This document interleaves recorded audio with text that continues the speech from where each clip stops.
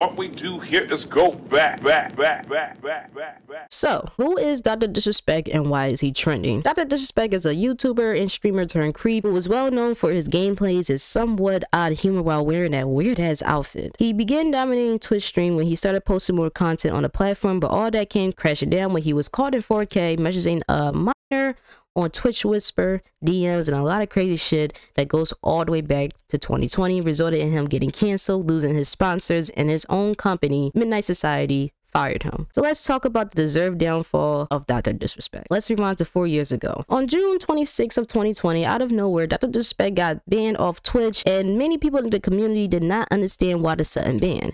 A representative for Twitch posted this on Twitter about Dr. Disrespect and stated the following: as in our process, we take appropriate action when we have evidence that a streamer has acted in violation of our community guidelines or terms of service. These apply to all streamers regardless of the status and prominence in the community. Report this to the National Center of Missing and Exploited Children.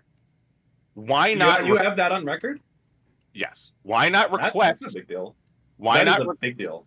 Why not request that they have released information, or why not request that law enforcement through this entire time, which then very likely at the behest of MEC to do something, have say something. Hold on. This is we're about to make a clip for Livestream Fail Slasher. Okay, what you're telling me, okay, is that what Doc did, okay, rose to the level that for a fact Twitch was forced to make a report to the National Center for Missing and Exploiting Children. CSEA and CSAM report. What I'm asking is that Twitch did make that report to the National Center for Missing and Exploiting Children. Yes. All of them go there. Yes. Okay. Along with that ban, Discord removed him from the partner program. At first, Dr. Disrespect had no idea why he was banned, even though his contract was in good standing. This resulted in him going to other platforms such as YouTube to make content. A year after the ban in 2021, Dr. Disrespect came forward to state that he found out why he got banned and will be suing Twitch. A lot of people ask me, do you know the reason? Yeah, I do know the reason why now. I've known for months now the reason why. And I'll just say this right now, champs. There's a reason why we're suing the f out of him. Okay? Then in 2022, he posted a statement on Twitter discussing that he resolved his issues with Twitch and won't be returning the platform at all. He then goes on a crying campaign about how the ban fucked up his career and how it was unjust. Quarter of what I was making on Twitch. You think a big time company like Nike is going to want to work with that big question mark? Huh? Or Disney? Suck. Now this is the part where shit gets real and Dr. Disrespecting the age of consent have fucked up big time. On June 21st of this year, a former Twitch employee named Corey Connors came forward stating the disturbing reasons on why Dr. Disrespect was banned. Corey stated this: the reason why Dr. Disrespect got banned because he was caught texting, use your head, a minor on Twitch Whisper. Then he tried to meet up with her at TwitchCon. Along with Connor, another employee named Ralim stated this as well. At first, Dr. Disrespect brushed it off and promoted his upcoming stream. And then while on that said stream that very day, he stated that he will not be talking about the situation. For those that are looking for me to expand on this weekend, not gonna. I already said what I needed to say. I don't give a fuck about this guy.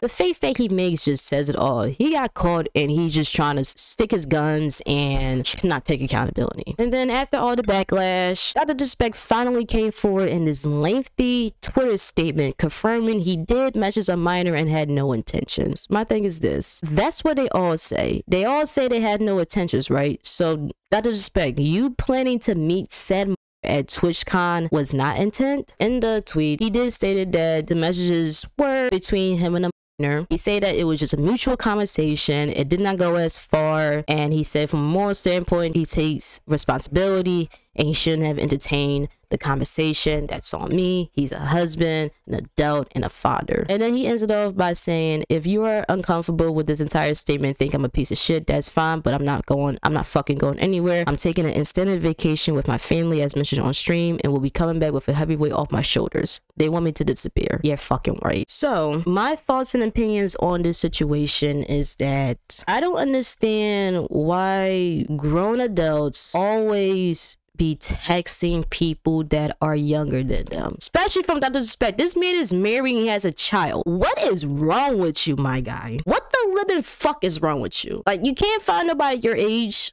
Like, I never understand people like Dr. Disrespect.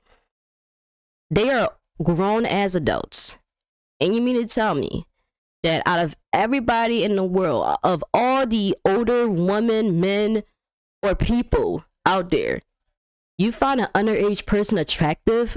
Y'all are sick, man. Y'all are fucking sick. I have no words to say. Bye.